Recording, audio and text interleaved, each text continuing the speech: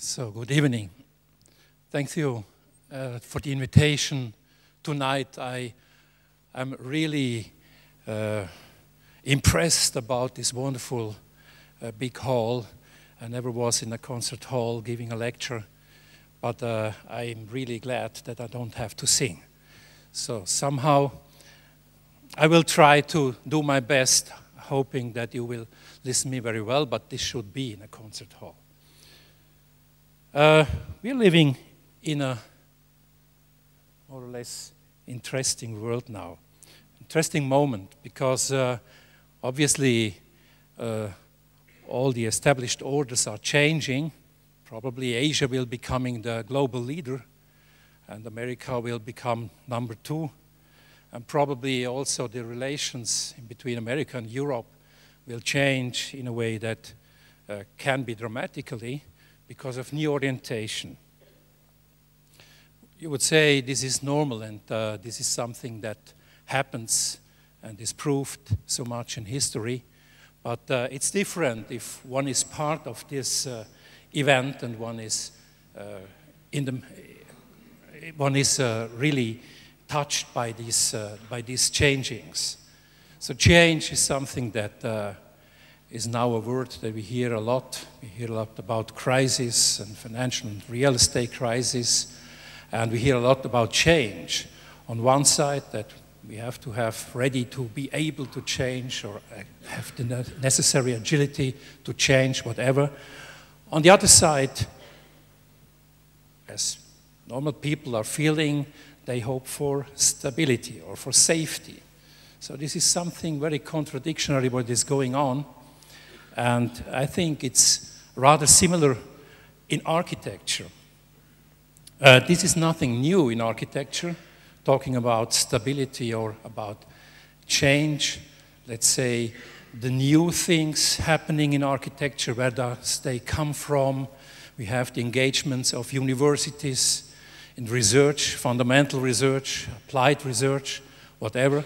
A lot of so-called innovation is going on. People are asking for that on one side. It's a part of economics as well. And on the other side, we have in architecture the stability. We have that what has overcome for years, for generations as an experience in practice, that is so much important, because as architects on one side you have to be innovative, on the other side you have to give guarantees for that what you are doing. So you have to be responsible for your work, and clients are looking for guarantees. So you are in between always this changing game in between doing something new or hold something very stable. I think I'm now just 22 years in practice of architecture, and I have to say that our profession really changed in a lot of ways. Since I started as a student, there has happened a lot of things that for me were not predictable. On the other side, I would not say that the building processes have, or let's say the building processes have become more complicated. But I would not say that it is because of technical complications. It's more because of the increasing number of stakeholders or specialists that are sharing often the planning process as well as the realization phase, in a way that as an architect you have to redefine the role that you are playing or that you want to take over, taking your responsibility in that what you are doing. So for example, in Switzerland, we have a lot of problems to solve now, engaged in questions of energy efficiency. We have several energy standards that have increased, the laws that were fulfilling these standards, and for public building, for example, we have to do new standards that were totally different from that what 10 years ago was the rules of construction. And so it became more and more that I had to deal in between that what is going on in practice and my engagement at the university as a teacher for construction, architecture and construction. I never wanted to write a book about that, but somehow the stuff increased, more and more papers, more and more handouts, and at a certain point we decided, me and my team, decided to make a book about that, to hold something together like the guidelines of a profession. I think it's important that we have to rethink our profession, because slightly the tendencies are clear. I see a lot of students coming out from the schools. Yeah, they are conceptualists. I like to have a good idea in the beginning of every project. I mean, if you have a plan, that's very good. If you have a good plan, that's better. But if you have no plan for a project, you have really a problem. So starting with an idea that is clear, this is something of the most important. But nowadays, I would say it's not only having an idea, but it's more or less to know how to bring the idea also in the whole, through every obstacles that you have to overwhelm in the practice through to realization. And this is what we think is important that we should look for, that we should care for in the schools, in educating the students, for example, in construction. I think this is a question of competence, a question of professionality. And more and more, I see around, looking around different schools that I know very well in Europe, I see that our profession is more and more shifting towards something that is called think tank. So the first 10% of a phase that is dedicated to having a good idea, to bring out good ideas. But then suddenly a lot of work will be done by specialists that came in this whole procedure in a way that you can't avoid it because of a lack of professionality on the architect side, on one side. On the other side, it has to become more complicated, more stakeholders, so you can't do everything by your own. So it is a gaming in between what can you do as an architect, what has you to delegate, and how to bring over the ideas also, and with success also in the practice, in the realization of a project. I will show you tonight 4 projects as examples. I choose them for showing you several aspects. I don't explain you everything about the projects. I focus on several points that are underlaying what I'm trying to say you now in this introduction.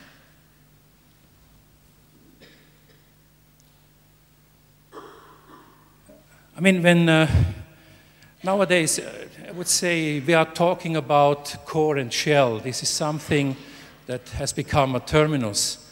Core and shell. Architects are dealing with the core, with the structure of a building, more or less pragmatic, more or less the bare-loaded construction combined with several other devices.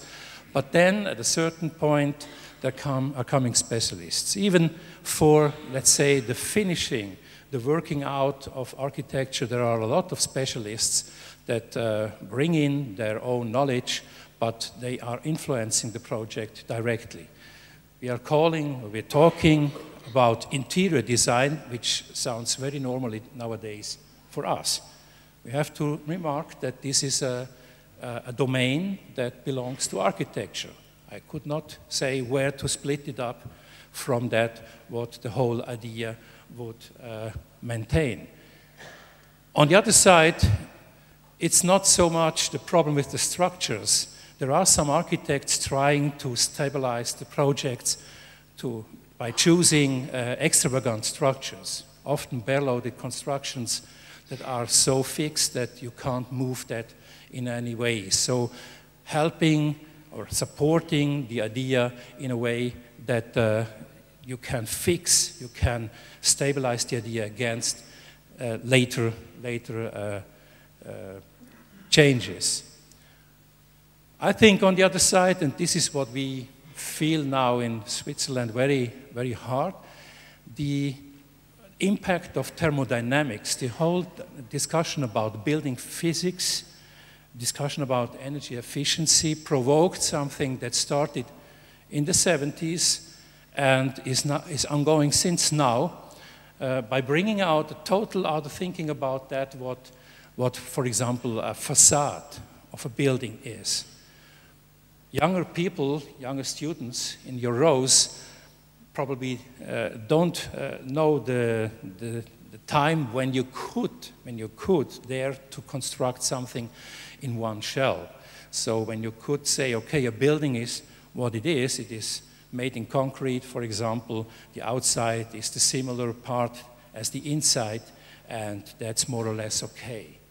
This was 1960, before the oil shock. But now we have learned that we have to split up the whole construction in shells, in a bare-loaded shell inside, in an insulation shell, and in a protecting skin or protecting shell outside. And somehow this has to fit together mechanically. What we learned is that in the expression, in the architectural, let's say, fundamental understanding of that, what architecture is, a tectonic construction of walls and ceilings and so on, it is not so clear anymore. You can say it's the same like the interior design development. We can talk about, or we can name it now as an exterior design that is going on. It's very simple. We see the increasing thick shells of insulation packages enveloping the interior structures, and we see that the protecting skins have to become more and more thin because they are more and more eccentrically fixed from the bare-loaded construction part, and they have to be lightweighted as much as possible.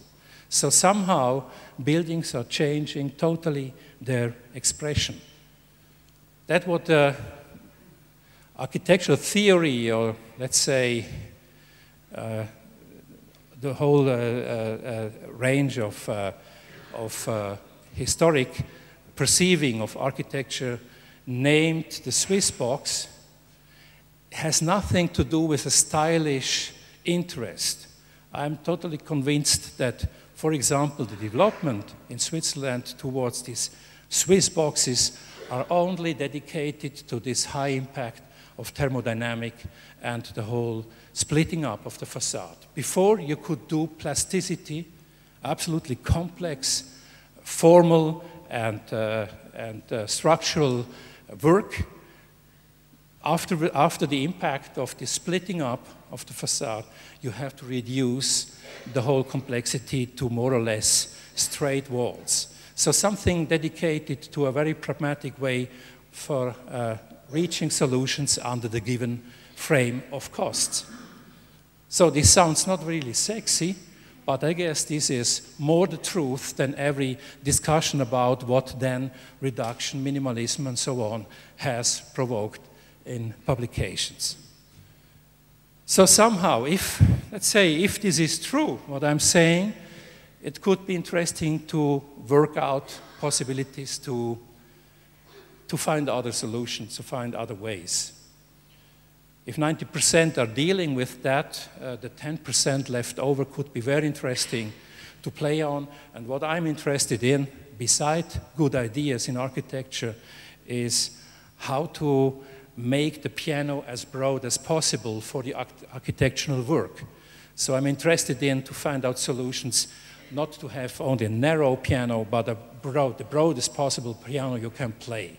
This is what I'm interested in and why I try to bring that over also in books like this architecture construction. An early example in a very, it's a village near the axis between Zurich and Graubünden. This is the mountain area in Switzerland, in the south of Zurich. A lot of people every weekend are traveling towards this region. This village is situated 1 kilometer beside this axis, but hidden by a forest, as you see.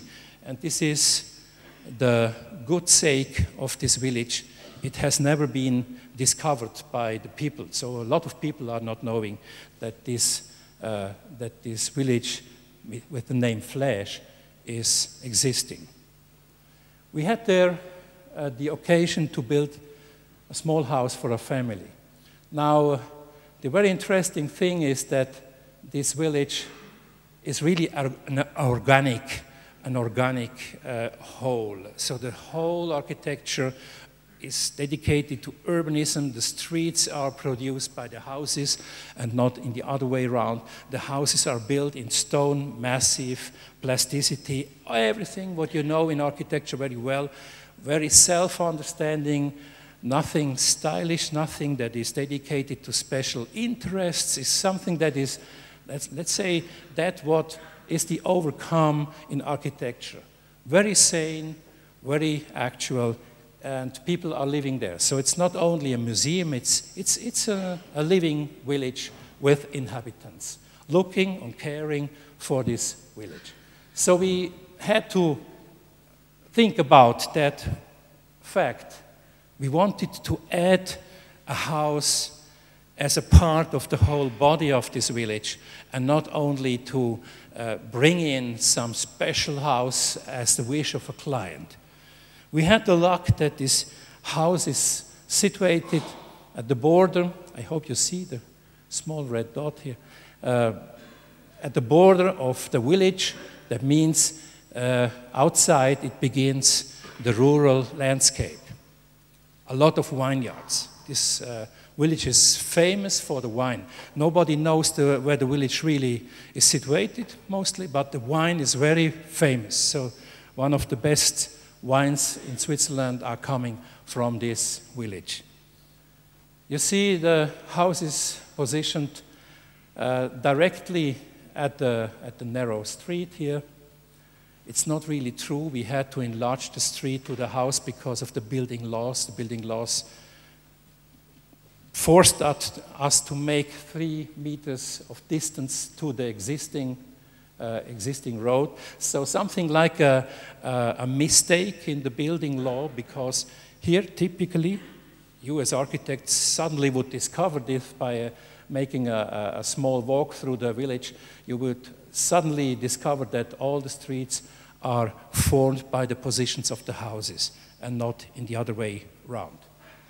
But this is something that happens if not professionals are thinking about urban conditions and urban qualities also in such small places that seems to be not so important to care for.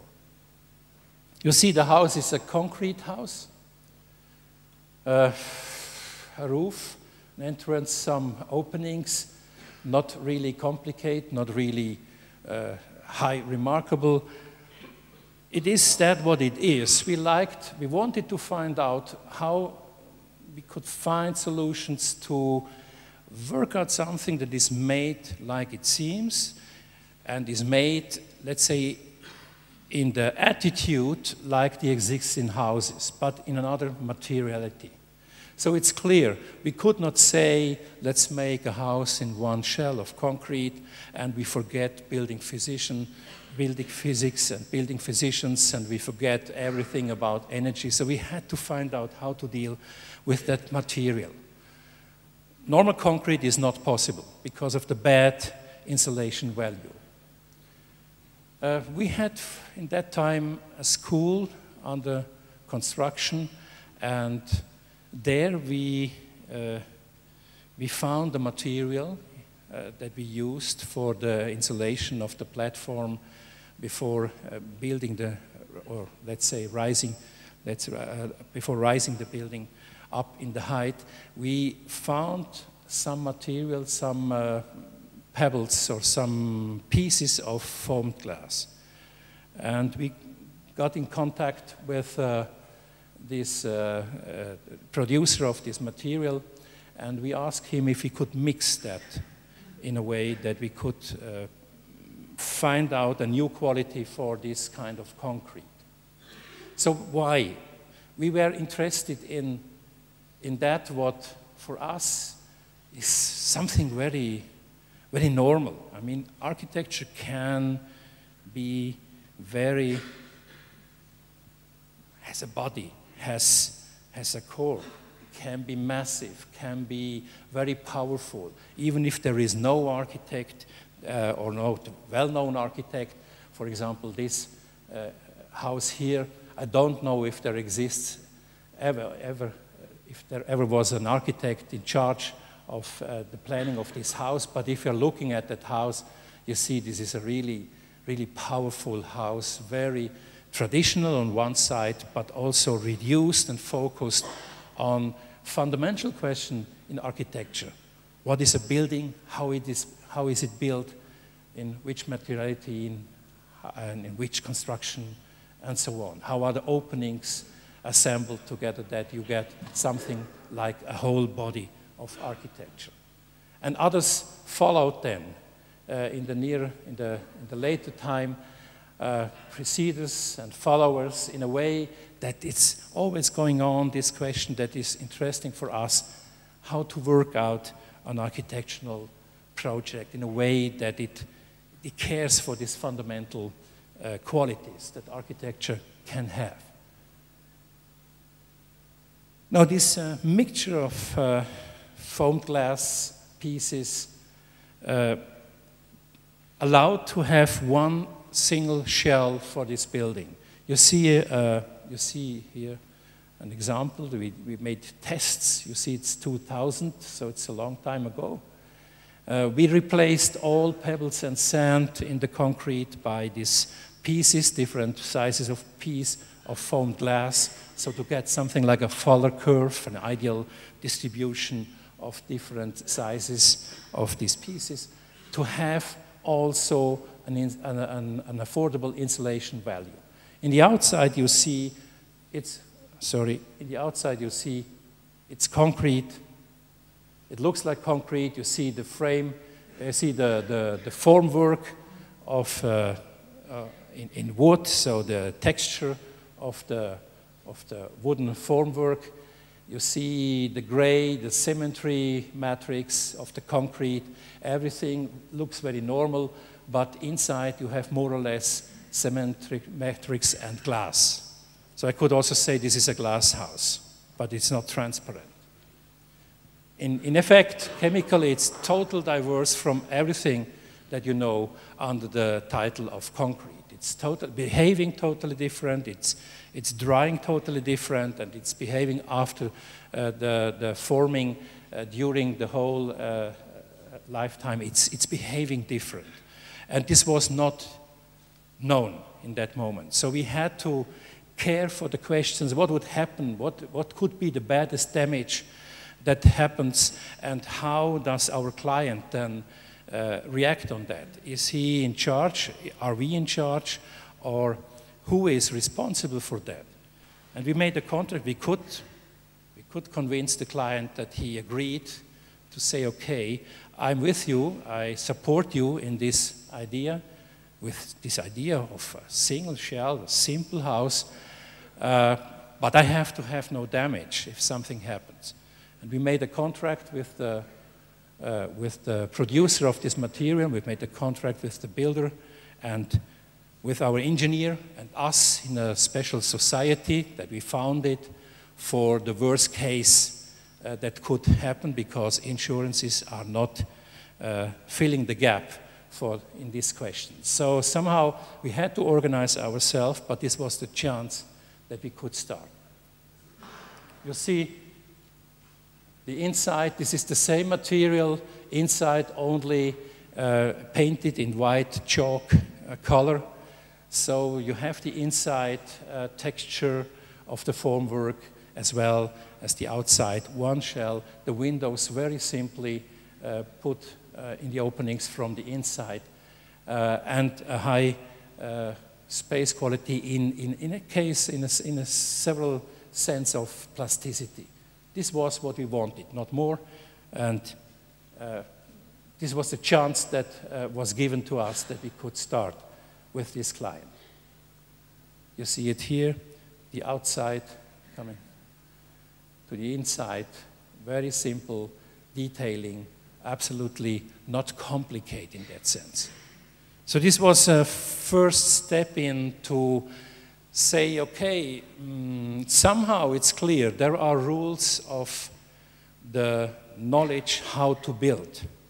There are rules given by the practice, by the Architectural Association, with normative underlayings, or with the practice of the lawyers that had to fight against architects. They made failures and so on. So who is really formulating the rules of construction?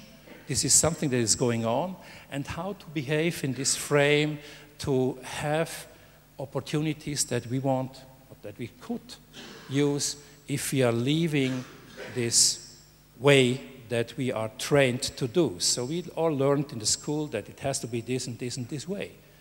And we had to, let's say, to overwhelm this pre-knowledge or this,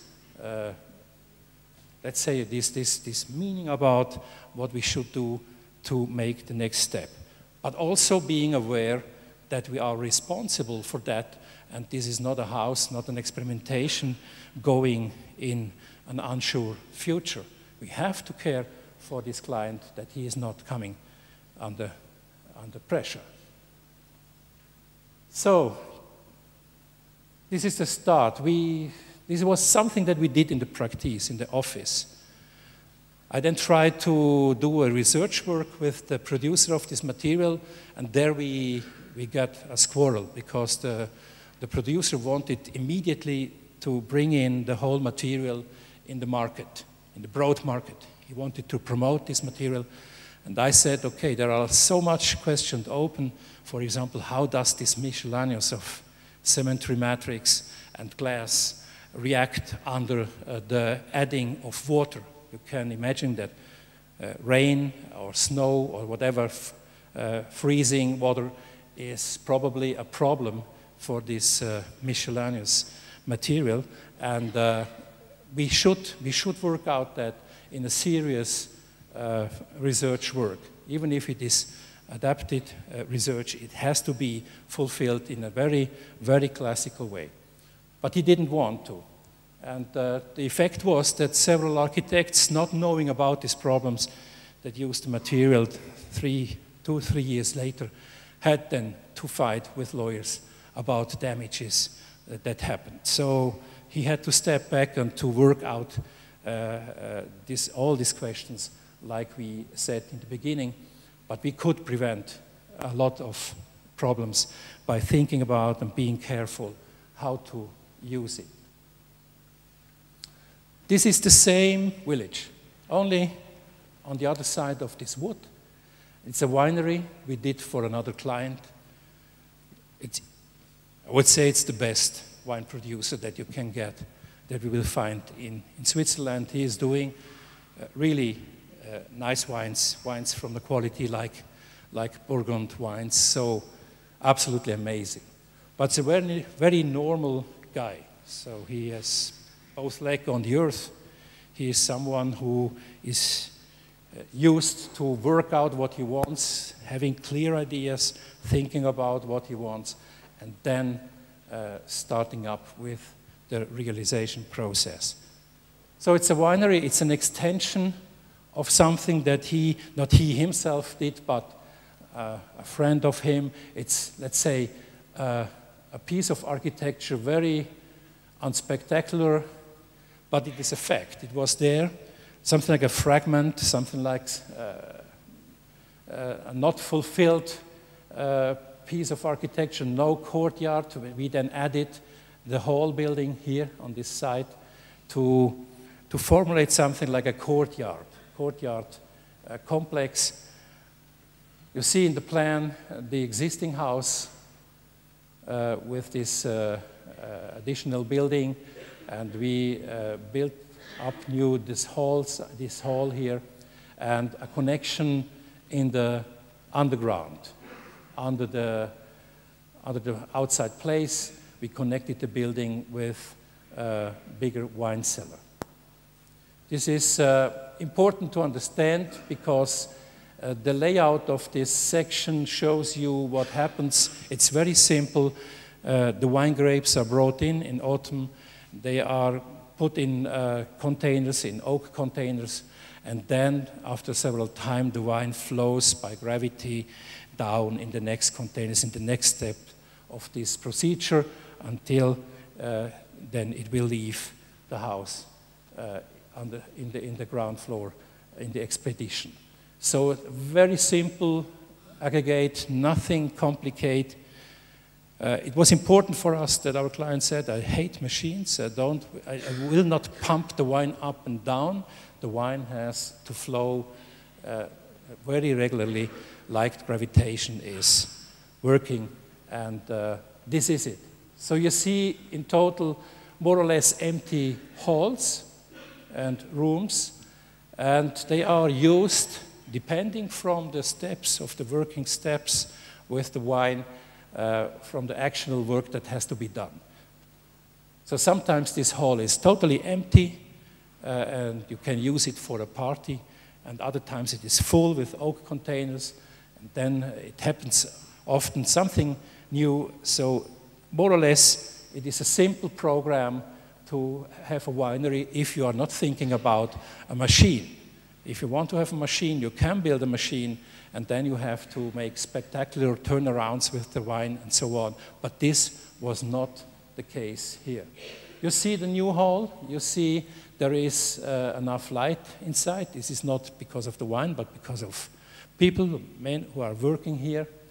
And you see that it is a facade that is dedicated with open joints in a way that you can have a controlled ventilation, natural ventilation inside to the rooms, which is also important, not for the wine directly, but for the gas that is going away. So you have to look that you have good working conditions. This is more or less the point with is from importance. The plan in the ground floor, you see the wine cellar, you see the old cellar here. You see the connections with the mushroom column hall.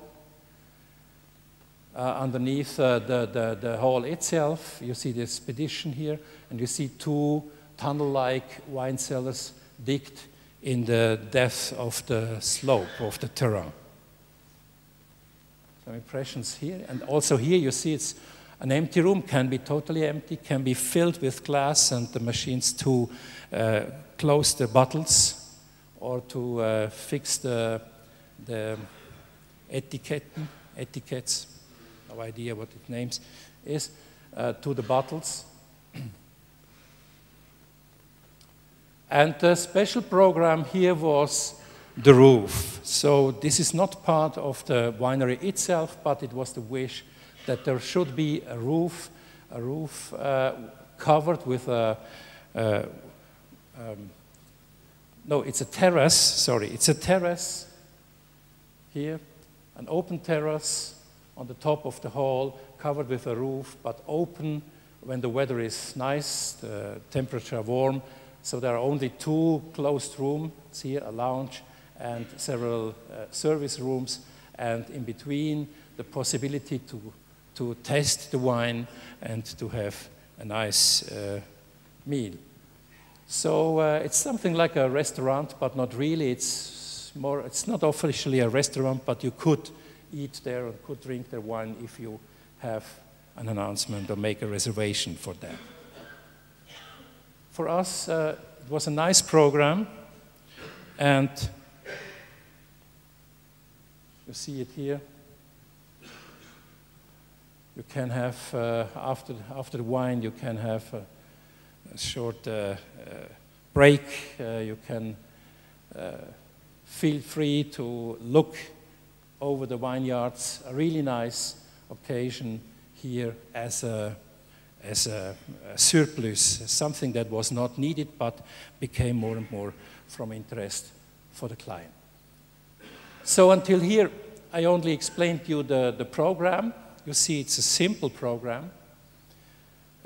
We wanted to have a simple building because there we don't have to fulfill the same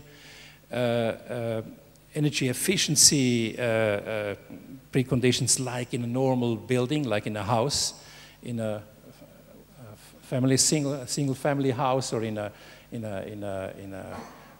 for a flat or so on.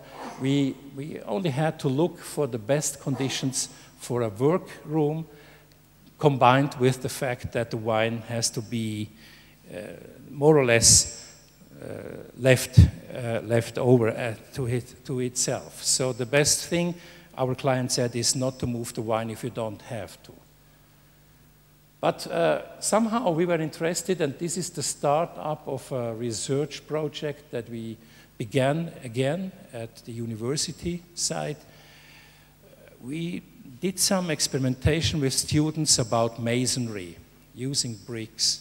And we were fascinated about the typology of, let's say, stables.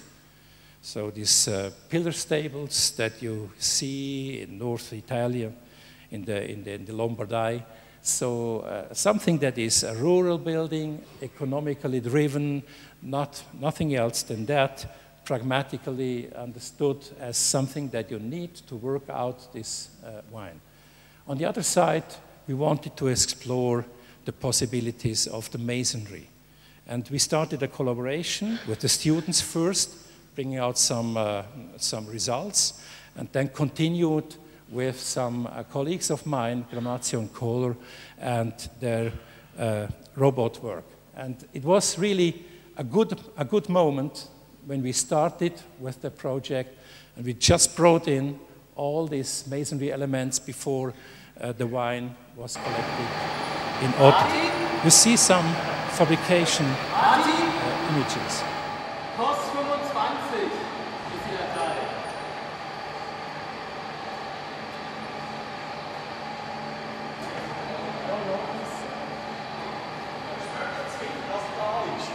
Das ist richtig, das ist jetzt schwierig, nicht einmal umkommen.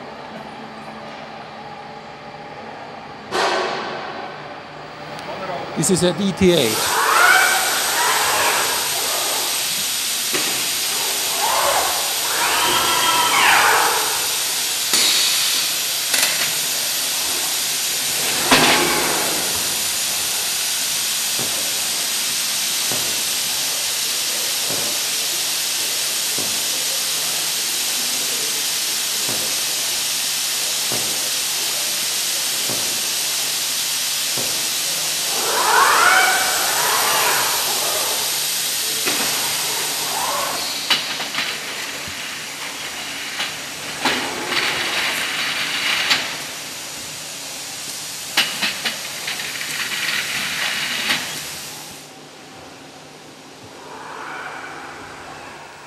You see, the machine is doing the intelligent work while the support is not very clever, but we are not dealing with the optimizing of industrial processes. This is something else. We were interested in how to use the rules of masonry tectonic in, let's say, another way by support of digital data. This is what we were really interested in.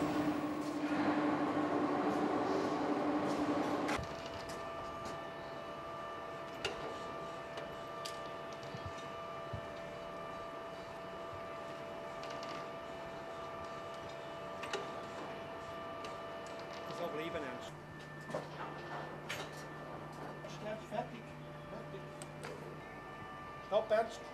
Gut. Langsam.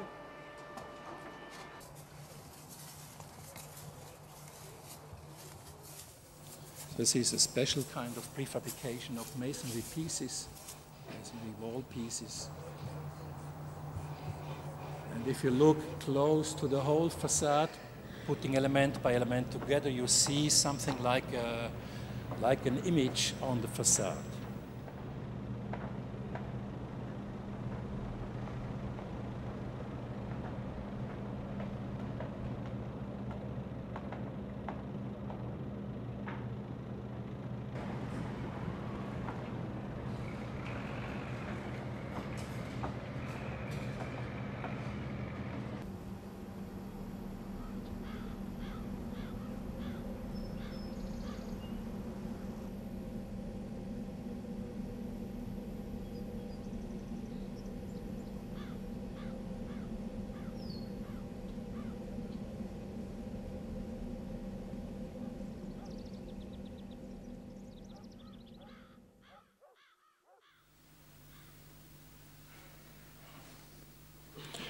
So what is from interest is not at the end the image that you saw on this brick facade.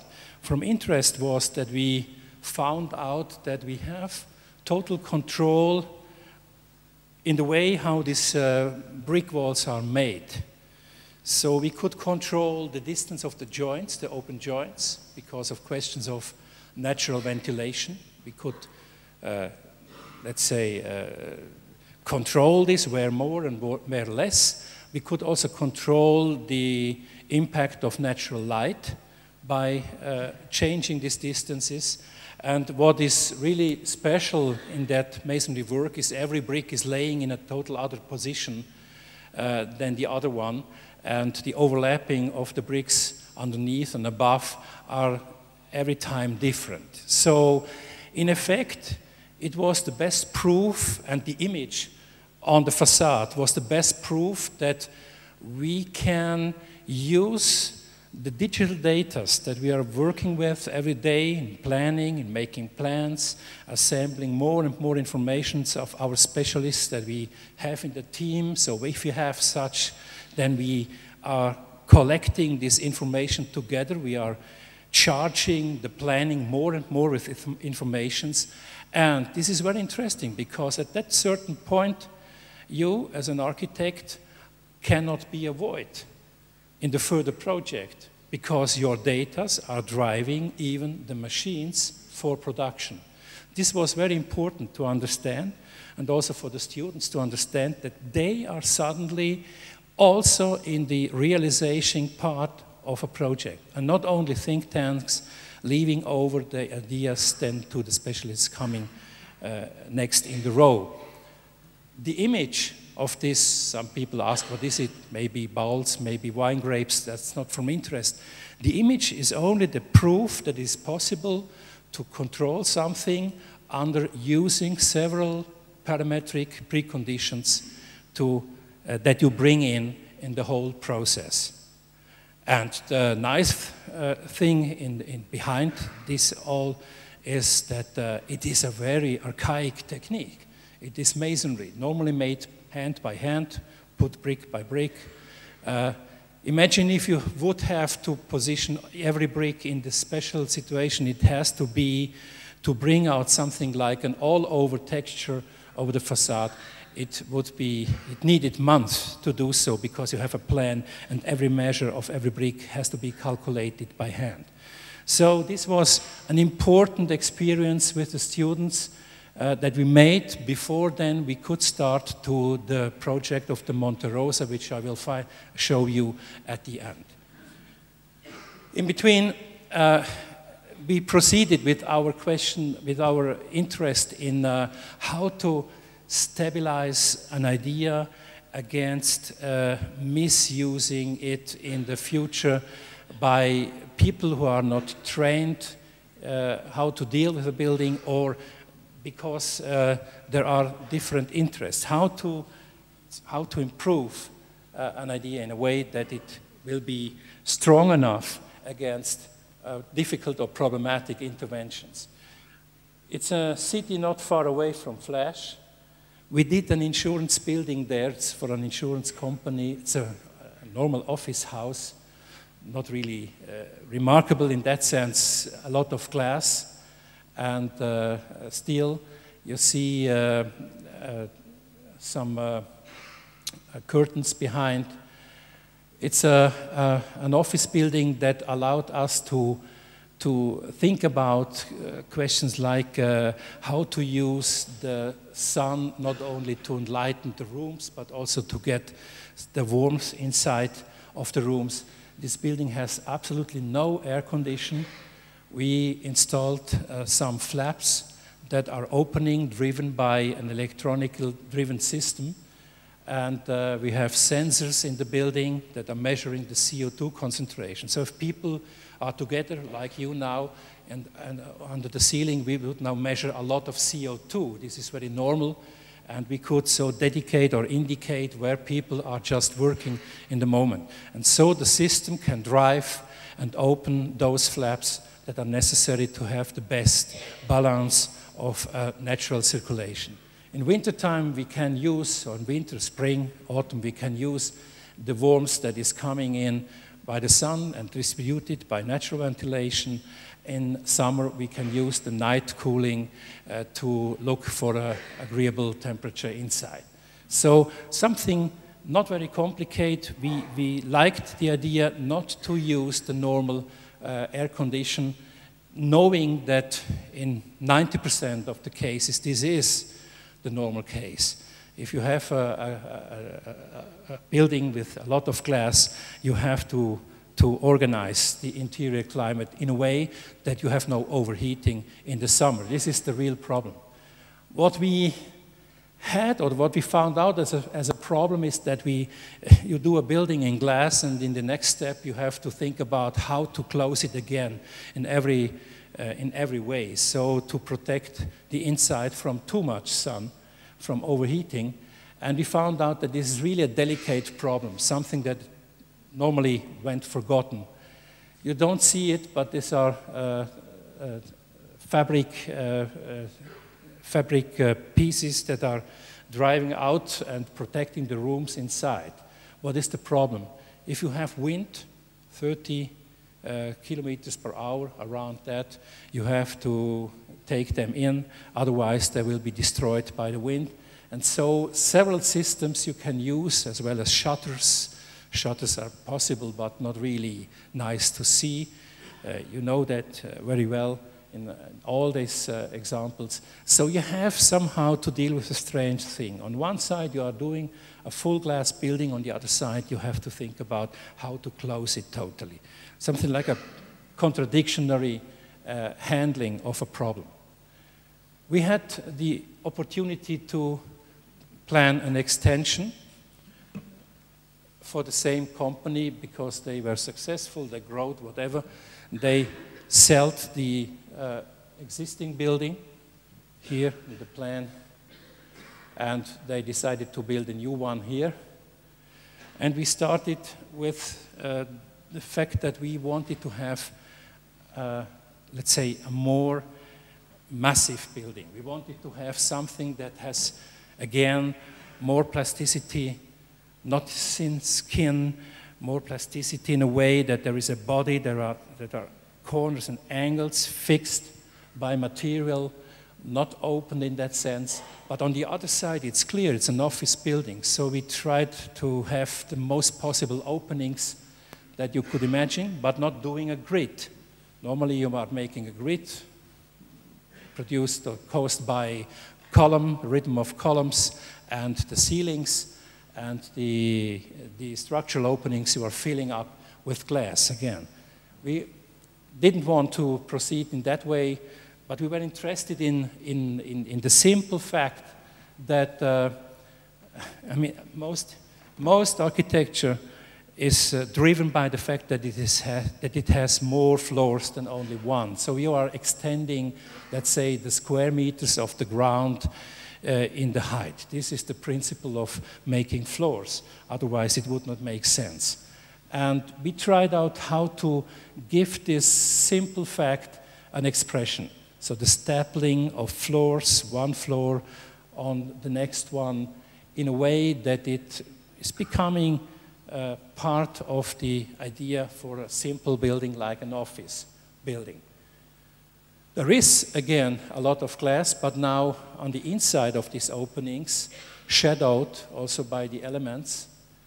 And so we proceeded. On the other side, we knew that in an office building you have the problem of acoustics. You have a lot of problems that are mostly for students, not really casual in their own project as long as you are studying, but suddenly you have to handle with fire protections and distance of the way to the next staircase in case of fire, whatever, and as well of handling in an office building because of acoustics. And then you have absolutely high impact of building technology. And we didn't, again, we did not want to install a machine, a ventilation, air conditioning machine or whatever, The client has made a very nice experience with this building here, so they wished to continue with this organized natural ventilation. And they didn't wish to change the system towards an air-conditioned system. They even proceeded to say that the people in the company have to deal themselves with the window flaps. So it sounds rather strange because this is the situation before 60s. When you open the window, let in fresh air and close it when you have enough air. But this was the beginning of all these machines to control how to do that in a way that you are not losing the energy. What is the fact? The people learned how to deal with that in this building here. Here, a computer was driving the flaps, making them open or closing them when it was necessary. So if the temperature fall, or if the CO2 concentration was brought away, the flaps or the computer reacted and drive those flaps that were necessary to install a balance in the building. The people had the whole performance on the screen, the working station, on the computer. So they could also open a flat if they wanted, but the system intervened when it was wrong. So it was like driving a car. You have a navigation system. You can drive the wrong way as long as the voice is telling you you should turn right. You can continue, whatever, nothing happens. But you can't control the brake control system in a way. So it's very similar. But the people learned that it's easy to handle this system, and they decided, the whole company decided to give the responsibility to their own employees. So if you are freezing in your room, you are responsible for yourself to handle that in another way. And you have support on your working station by several informations that you can get and they can use. So they proceeded in a way to make the system more simple than it was in the first building. The program is easy. You have 5 floors, 5 storage if you want. We have a ground floor with a lot of technical rooms in the center of the plan, surrounded by entrance room, hall, cafe, and whatever, conference room. And then in the next floor, you see some visualizations. The next floor, you have a hall, an open hall in the center of the building, like an interior house in the plan of the offices. The offices are separated with glass walls, so they wanted to have a very open, visually open system of organization of rooms. An impression of the hall from the first level, and then up in 4th or 5th floor you see some open space in the center of the building, like here. What was our interest was to avoid, now we have no technique, we have no tubes, no ventilation, whatever, that needs a lot of dimensions to guide that in the horizontal. We have not suspending ceilings, we have no hollow floors. So we wanted to have the materiality of the concrete, of the construction material that we need for the bare-loaded structure, as well for the organization of the primary rooms. And also the ceilings are made in this ribbed texture. In between, in the valleys, there is implemented some acoustic materials that can absorb, but not more. So it's absolutely minimalized in a way that the surfaces are from a hard surface, from a hard quality. Even the floor is made by natural stone. Just now we decided to have natural stone. Earlier it was an industrial floor, but the company wanted to have something that fits to the materiality of the concrete. So this is also visualization. not the realization part. But it's clear, this is something contradictory to that what you see every day if you have to do with office buildings. You are doing the core, and somewhere is coming to fulfill all the surfaces that you have to suffer and somehow to organize in a way that is not really easy and not really a pleasure to do so. You see some impressions of the office rooms. The system, it was prefabricated pieces in concrete. The arcs, as you saw in the model, are not arcs, but in effect they are T-shaped cantilevered consoles, and ceiling elements prefabricated as something like a lost formwork that was then integrated with concrete inside. The connection to the facade, outside the facade, is bare-loaded. The climate inside, we had to fulfill the insulation values for the ceiling. This is high-performance insulation on the outside, and the joints of the ceilings are only particularly to the arc construction. So every arc, there is a small meter of connection of the ceiling.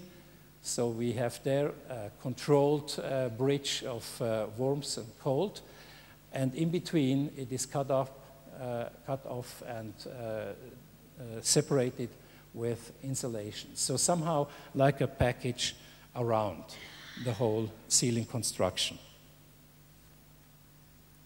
The effect is that we have around the whole facade something very similar like the flaps. We have a controlled window ventilation, not controlled by a machine, by the people working there, but under support on the computer that they can react in a way to have an appropriate climate in total. We are looking for the air coming from all sides, and then we guide this air through the building, through the working rooms towards this hall. This hall is worked out like a big chimney, and we can push the air, or let's say we can guide the air through the whole building and leave it away, passing a heat exchanger on the roof. Very simple, without any complicated technique. This is what we are interested in, because we see that more and more the costs are shifting towards the technology of the climate organization, and we wanted to have it more on the side of the quality of rooms as well as on the construction itself. You see the building is under construction now. This is last week. It's not yet finished. I can't show you images from the finished building. You see this is all the concrete, and there is only adding now the floor material and the divisions of the working spaces with glass walls. Some impressions to give you an idea in which direction it could go. So somehow this helped us to prevent against bad changes while this building will become older and older. You never have an idea what happens, but somehow we could find solutions to stabilize the whole quality of the rooms in a way that people should work easily, should have fun to work there, but we can avoid a lot of complicated and boring works, one after one other, in additional thinking and additional planning. We wanted to have something like an organic whole body of architecture, bringing that together, all these aspects together in several simple handling. So I'm proceeding and showing the last project. This is the work of ETH side, a group of students, the Swiss Alpine Club as the client, and in the middle phase, I had to overtake the work with my office because, again, of responsibility and guarantees that had to be fulfilled. But let's start in another way. First of all, why is a university like ETH engaged in building a mountain hut or a mountain cabin? But one has to know, a cabin, first of all, a cabin is only allowed to build by the SAC, Switzerland Swiss Alpine Club. It's the only organization that is allowed to build houses outside the building zones. And they have to make the proof that it is necessary. It is then necessary when there is a very famous peak where people want to climb up and they need to have a pit stop in between because they have to start very early in the morning. Let's say 3 o'clock in the morning, they have to get up and climb up. So this famous peak is given. The name is Dufour Peak. It's the highest peak in Switzerland, totally on the Swiss side. And this is the reason why this cabin is needed, because of the alpinists, first. On the other side, there was ETH with an anniversary, 150 years. There was a professor engaged in the whole ceremony questions, and there was an idea, I don't know from whom exactly it came, but there was an idea that ETH, the university or the Department of Architecture, could be engaged in working out the project for a cabin. Because of what? Because of, one could show the technical systems from several disciplines. One could bring together a lot of ideas from the research part to the application in practice. And this is something very normal for architects because they're used to work in practice to find solutions, even if the solutions are not yet known on the research side. They have to handle somehow. I always say it's easy for an architectural theorist to say the problem is complex, but that does not help for architects. They have to work out the problem. And so sometimes we can say it's also a professional deformation that we always think that every problem has a solution. But however, this is the area. This is this famous peak here, Dufour Spitze, Dufour Peak. This is the glacier. This is the so-called Grenz Glacier, border glacier, and the Monte Rosa Glacier here. This is the Corner Grat. This is a long railway leading up to this point here, to this peak. And this is Zermatt, a famous touristic village. And on this side, you are looking here on this point. This is the famous Matterhorn. So it's for Switzerland, it's an important touristic region. You see in the background the Matterhorn, down there in the dust, Zermatt, the glacier, and you see the Dufour Peak. So this is on the map, and this is in reality. So this is this famous peak. Oh. Here, very, very small now. This is the glacier. And if we're looking very close to the picture, this is the old cabin. Okay. So somewhere in the snow and ice. This was exactly the point why somehow, first I was hesitating, but then I became fascinated by the question, okay, this is really like Robinson Crusoe somehow. So you have to work out with students the question, how would you build a house at a place where you have a lot of times snow and ice, you have no street there, you have to organize everything to live there in a way that, in effect, what is that, a house? And I thought this could be a nice provocation to the studio. We founded the Studio Monte Rosa with 12 students, and we started in a competitional way over 4 semesters. This is the group of the students. We had to go there with ski and walking, and even one time with a helicopter. So somehow to find out what is happening, what can we do, what could be the problematic, what are the important parameters to look at, and so on. And the students, it's clear, they realized it could be, there is the danger that it could be realized.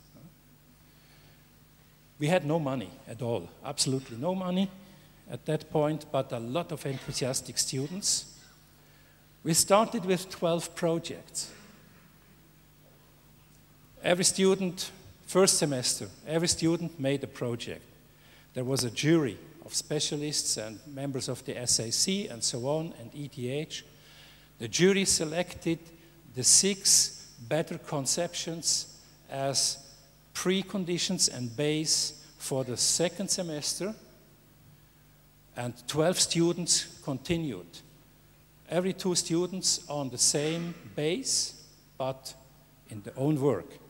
So at the end of the second semester, we had again 12 proceeded projects. There was a jury. They selected the 4 better solutions. The 4 better solutions became precondition of the third semester, and a team of 3 students were working together on the same base. So we had, at the end of the third semester, 4 projects.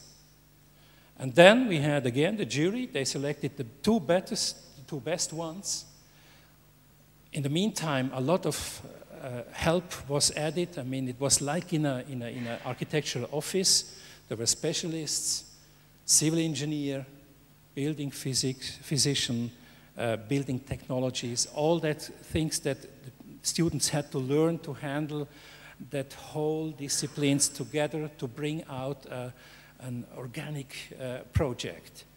And so in the end, there were 2 groups of 6 students in a team working out the project, and you see a lot of trial and error.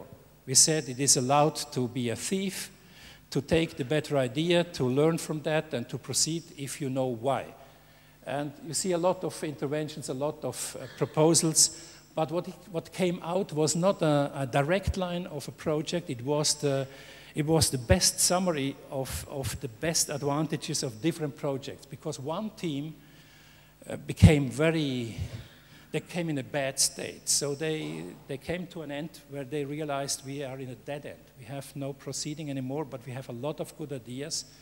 We have to take over, we have to rethink the project and to reorganize our team, and then we try up from zero what we have learned, fitting that together and assembling all this knowledge to a new project. And it was really a situation of desperation. And they brought up this project and they won. And this project was only a visualization in that state, but this visualization helped because suddenly a lot of people said, okay, it could be really possible to realize such a project.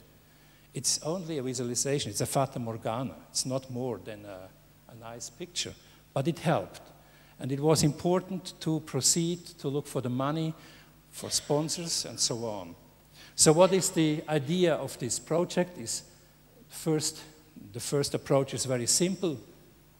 The students found out that in that situation, they need to have a small footprint, they need to have a dense package of rooms, to have the lesser possible surface you can get because of the whole climate handling, the inside, the outside. You have outside sometimes minus 20, 30 degrees. You have wind until around 200 kilometers an hour can be possible. You have on the other side sunshine until 40 degrees in summer, so you have a huge range. You have no water. You have to look for where you take the water. You have no electricity, what that. You have no warm water, how to deal with that, and so on, so on. So they decided to make something like a sphere. And if it would be easy to build spheres, the world would be full of that. That's clear. It's obviously not so easy, so they cut the project in plain elements to get plain elements to that they can put together. And then, if you cut an orange, you see the radial organization of the room. So this is the model, let's say the construction or the structural model behind the project. On the other side, the students began to think about how to organize the rooms. There are a lot of rooms, people shall stay there overnight. There has to be a restaurant with a kitchen and several other service rooms as well. It's clear the students were totally fascinated about containers. They said, okay, we are doing rooms like containers, one piece, and we take the biggest helicopter, and then we take these containers and we assemble them together and we have the building. And they invited a pilot. They had contact to the pilot. They invited the pilot of this big helicopter. The pilot came, and he looked to this model and then said, okay, you know, I have a big helicopter. What shall I do according to your mind? They said, okay, we need to have someone who is transporting these containers, and then we need someone who is putting these containers together. So the helicopter is not only transportation vehicle, it's a crane as well.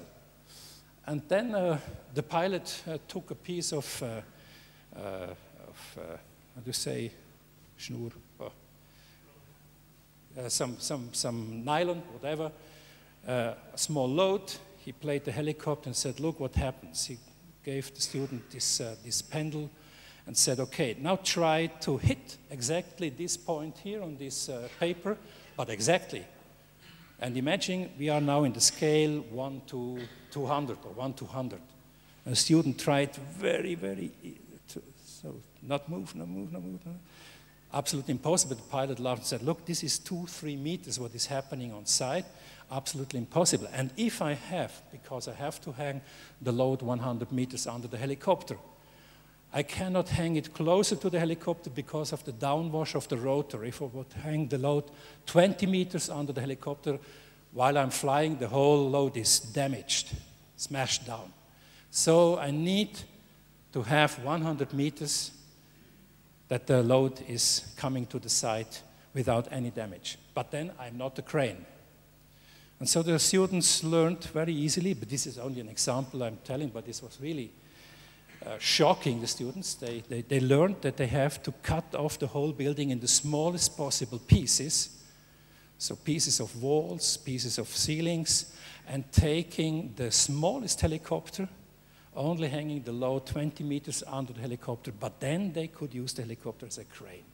So, concerning to the fact, otherwise they would have to have a crane, and they knew that the costs are important, so the students were provoked with everything. Costs, how to organize the building site. Some students said, okay, let's dig together stones, and we're making a stone house. Would be easy. The SAC has a lot of members. The SAC answered, nice idea, but we have no slaves. Okay. Or let's make a funicular from the building site to the corner grad. They had a specialist for funicular construction. He was there. We calculated all too expensive. So at the end, it came out that the helicopter was the only fitting transportation and crane vehicle with, let's say, affordable costs. The costs in totals for transportation were a third of the whole building cost. So every kilo was important. That leads to another question, how to construct this. But first of that, probably the most important sketch is this. This is the staircase. Staircase like a spiral. It begins the entrance of the building, winter room. The hut is always open. Even if there is no people there, you can enter, because if you are failing, if you are missing in a storm, you have to find protection. So the hut is always open. There is a winter room, and then you can walk up the cascade in the periphery of the building. This is the restaurant. This is the level that gives the maximum footprint according to the need of the restaurant and the kitchen. And then climbing up, you will reach 3 floors of rooms. This spiral is interesting because it's not only a staircase, it's not only a nice panorama view that you have from that point, but on the other side, it's also the mouse trap, the light trap of the building. The sun is shining in from the morning until the evening directly in this spiral staircase and is producing heat. And the heat is physically climbing up this staircase until the top. So we can, or we could then, with a simple technique, collect together the warm air and bring it through all rooms through the building down to a heat exchanger and then again away out of the building. So this is an invention that is made once but causes a lot of more values in this building. We have so much warmth now after 2 years of usage. We have so much warmth that the gardener of the hut is allowed to open the windows and let it out. If he can't use it anymore, he can open the windows to waste this warmth. This is the effective, and I show that because this is only architectural intervention. This is only architectural intervention. This is not technique in that sense. It's not building technique. It's that what we are dealing with. Windows, glass, wood, and openings, and the organization, the conception of the rooms. So then we have to overtake, you see a working model in a phase where we had to professionalize the whole procedures because of the guarantees. ETH is not able to do so, so we had to overtook to be contractors in that sense. What you see, what was worked out is a construction, is a timber construction. It looks very complicated. It's like a Röntgen picture. You don't see the closings of the elements. You see the structural parts of every element. It's more or less a complicated construction, as you see, a difficult geometrical confusion. If you are looking close, you see here a rectangular shield. This will be the place where the photovoltaics are positioned. Photovoltaics are rectangular. And the other right angle you have in the building is that between ceilings and walls here.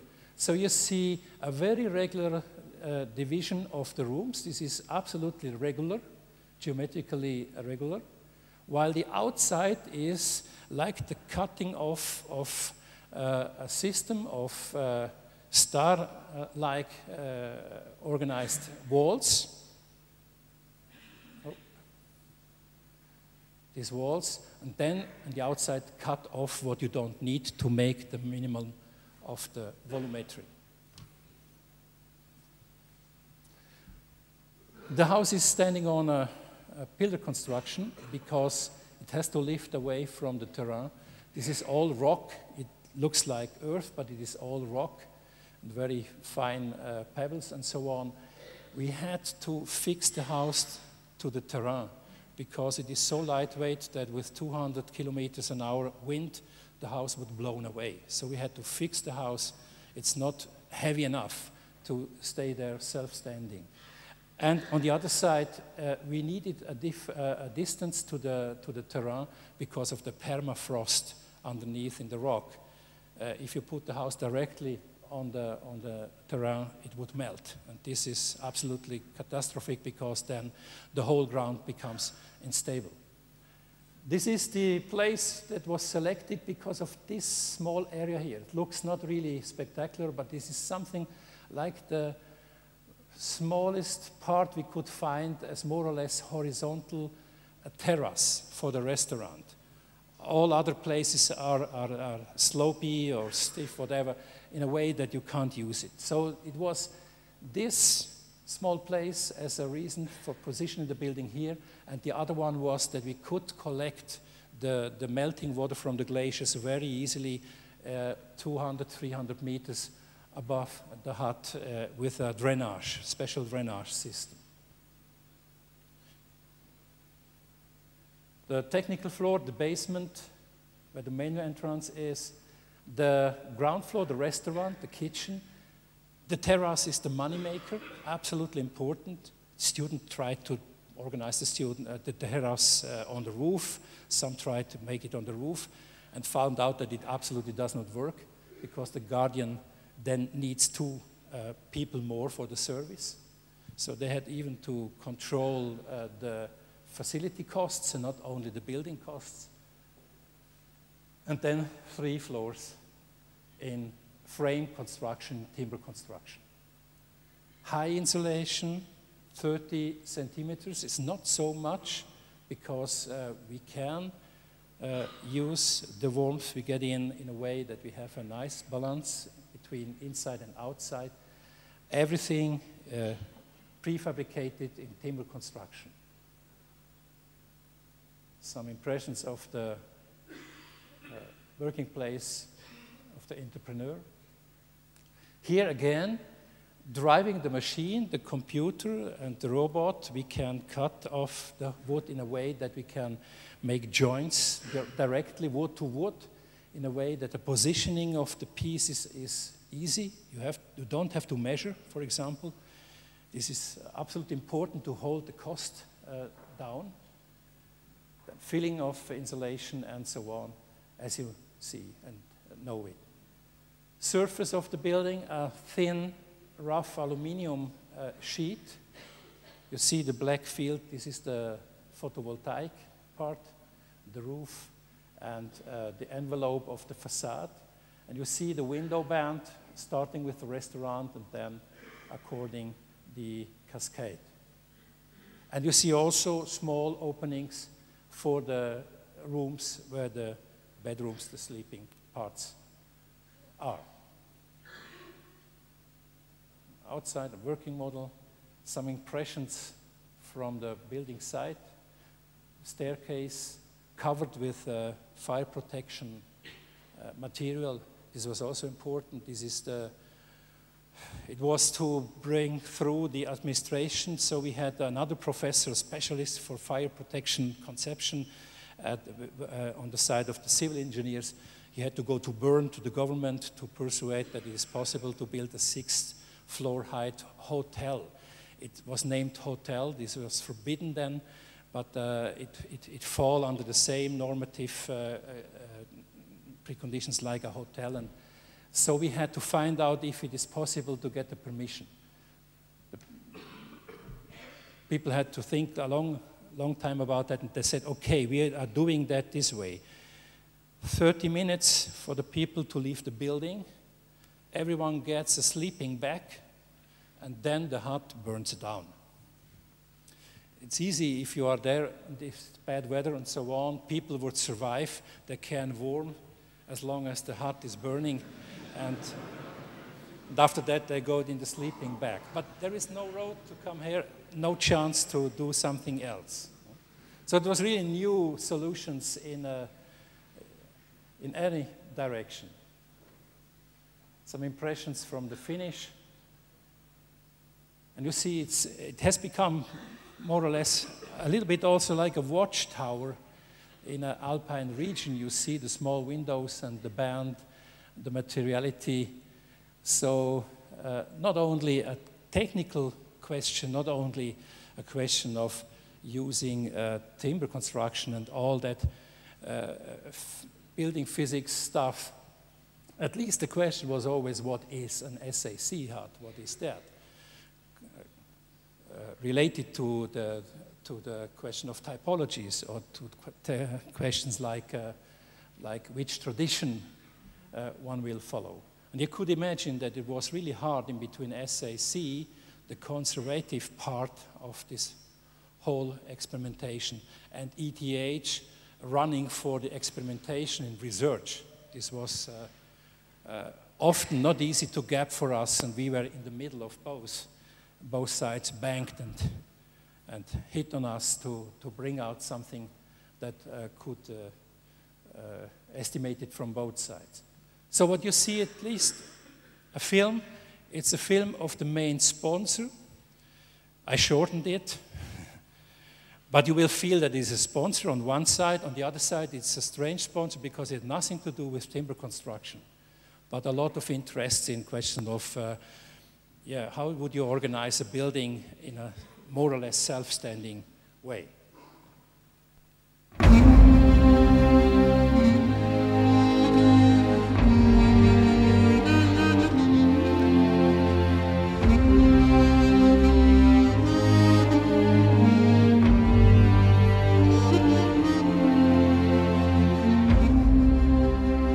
The breathtaking setting of the Monte Rosa Range and the majestic aspect of the Matterhorn are entrancingly beautiful. From time immemorial, they have held mountaineers and hikers spellbound.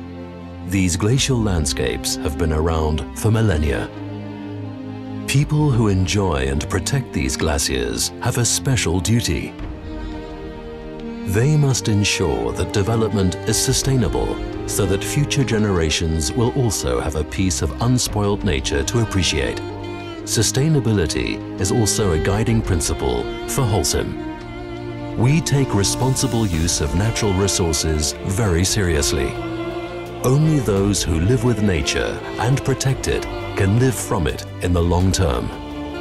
Holcim quarries stone to produce cement, gravel and concrete. We put a lot of effort into creating new habitats for flora and fauna in areas where we have mined. Holcim is geared up for innovation. We invest in new environmentally friendly building materials and sponsor pioneering projects such as the new Monte Rosa hut.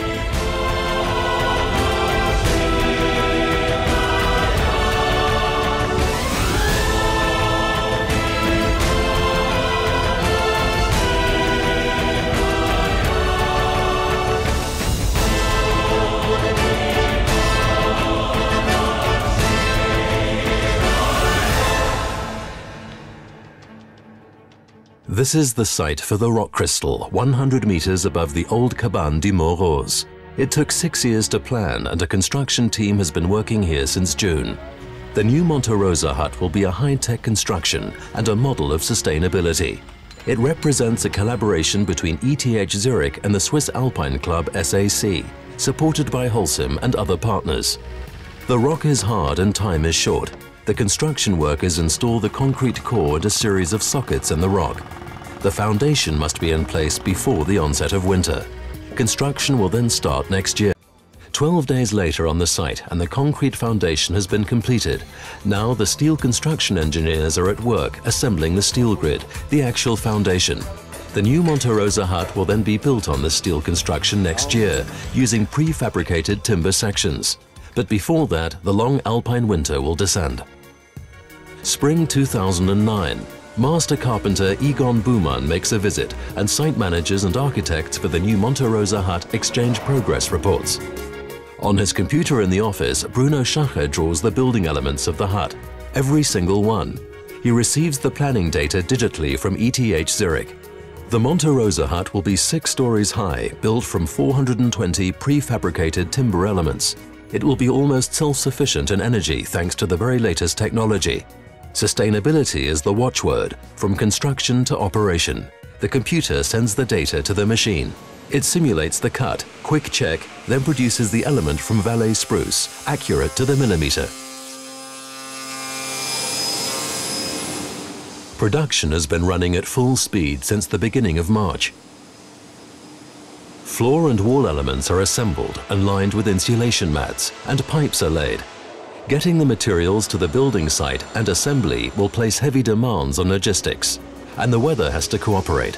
Still 4 weeks to go before construction can begin. The construction workers are optimistic. The building site presents itself in early morning light. Day 2 of construction starts. Here is the star-shaped steel grid that will form the foundation for the timber construction. Yesterday, the builders cleared the site of 2 meters of snow. Today, the timber elements for the basement will be flown in and assembled.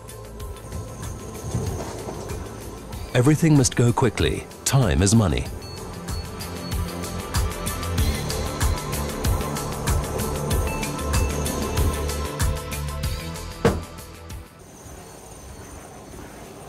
Every 9 minutes, the helicopter takes the floor elements from Riffelborden to the building site, each one weighing more than 400 kilos. Like the pieces of a jigsaw, they're fitted precisely into the steel grid.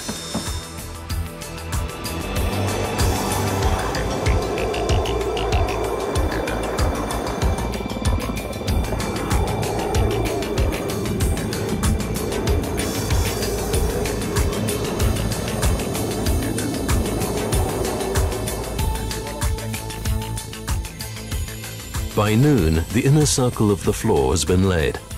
In the afternoon, the helicopter brings the outer floor elements. Cooperation between the carpenters, pilots and flight personnel is perfect. It's tough precision work at almost 3,000 meters. At 4 o'clock, the last of the 20 elements has been placed. Foreman Martin Bornet checks the measurements.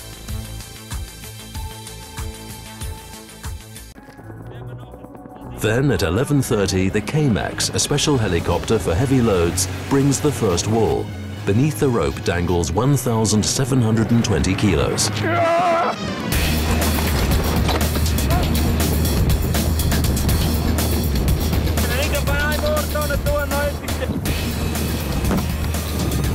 Oh, aber die dürfen nicht am Riedrich hier. Kijk, oh!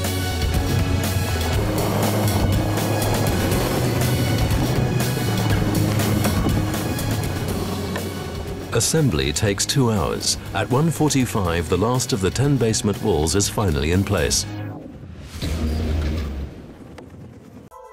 The basic structure of the Monte Rosa hut is up, just 3 days after the construction began. 4 weeks have passed since our last visit to the construction site. The workers have now hoisted 5 stories and the outer walls have been erected. Around 20 craftsmen are at work here now. Window fitters are now putting in the windows, specially made to withstand the raging storms that often sweep over the peaks up here. The joiners are now working on the interior.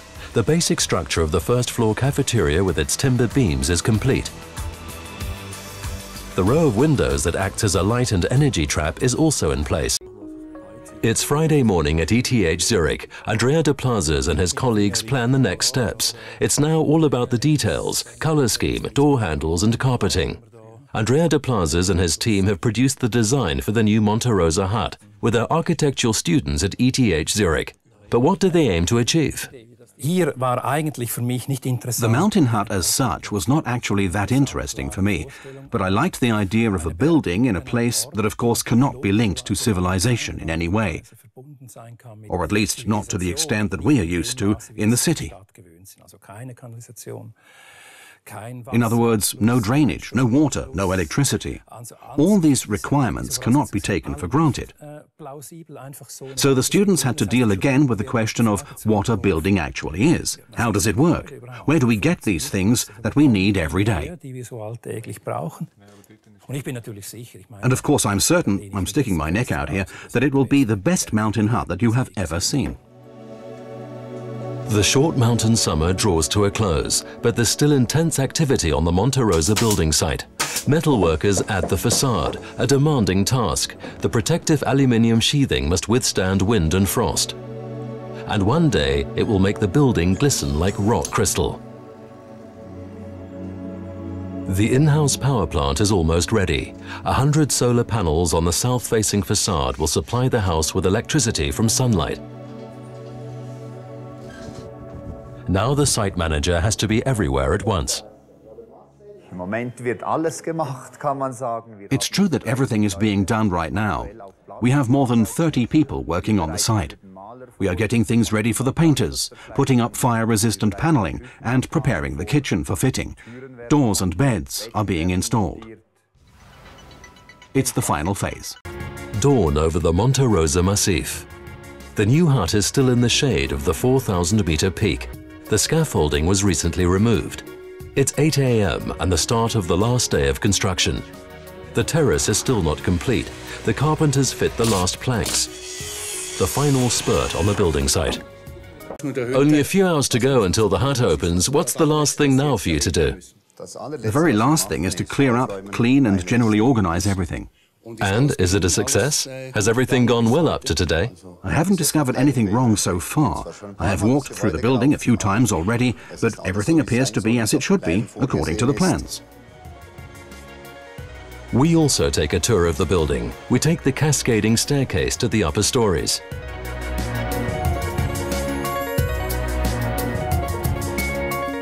The washrooms.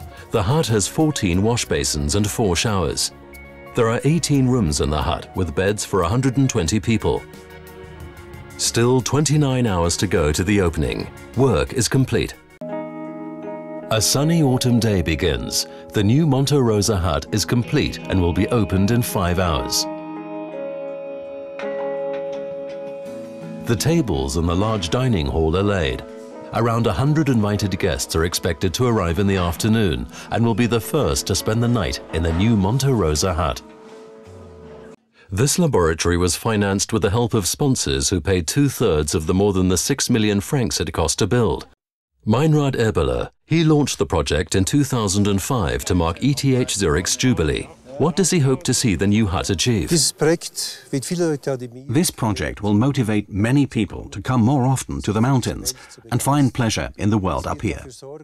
It will ensure that the technologies in the building will be used in more projects. And I hope too, of course, that aesthetics will play a greater role in buildings in future.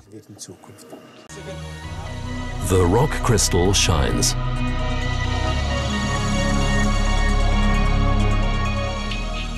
The new Monte Rosa hut glistens.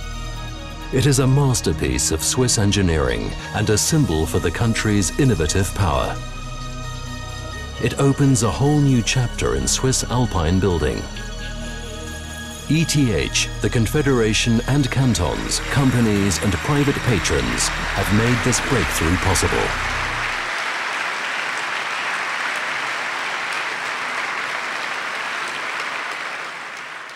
Thank you very much for your patience and your interest.